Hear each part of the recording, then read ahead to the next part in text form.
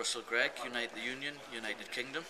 I think one of the biggest things staff in the finance industry in the UK are facing are the massive increases in targets and the pressure to sell even just basic products. When the customer comes in to even just put some money in an account, the pressure's there to sell insurance, pensions, investment products, even ask them about mortgages and that.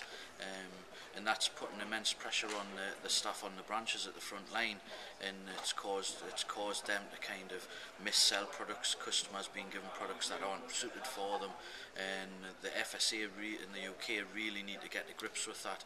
And police, financial institutions as well as the trade unions need to be a key part of that as well, to work with the FSA and police the institutions that are creating this abuse and the pressure on workers.